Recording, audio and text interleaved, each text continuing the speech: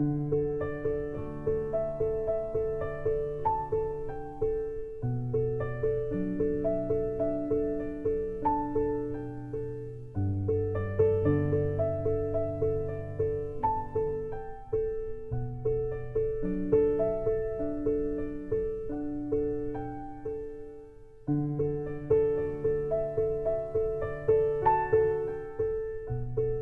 used to look on Orkney from my house in Thurso, where I was parish priest for 14 years in Caithness, and then as bishop came up over 25 years and been up on previous occasions. It was mentioned that I celebrated Mass for George Mackay Brown, whom I knew, and to be back on this occasion, on this splendid day, in this beautiful place, it is marvellous to be here.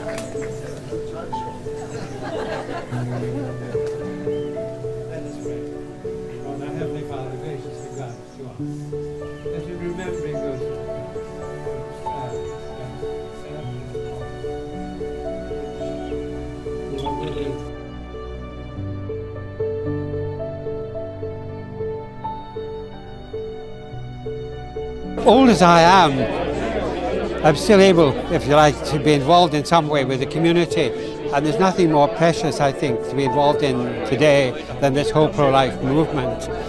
And being as old as I am, I remember when the law was passed. I remember going down to the Houses of Parliament and lobbying and so on, and supporting various things throughout the year. But it's great to see a new injection of enthusiasm, of life, and so on, because I think it's an important moment.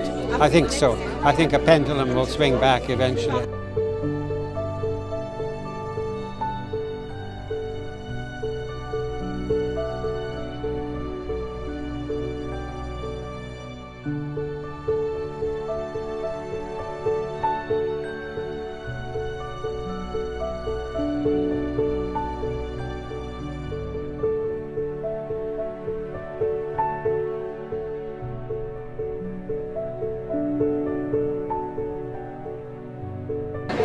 My memories of the opening are very clear, yes, because I was just Archbishop for a little while when the school opened. There was one of several opened about that time.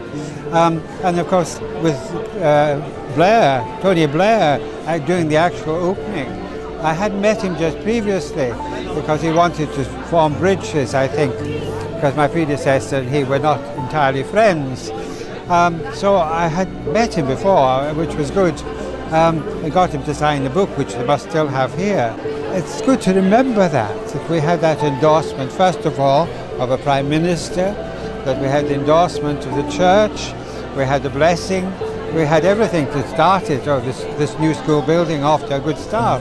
And it's great, therefore, coming back now and seeing, you know, how vibrant it is.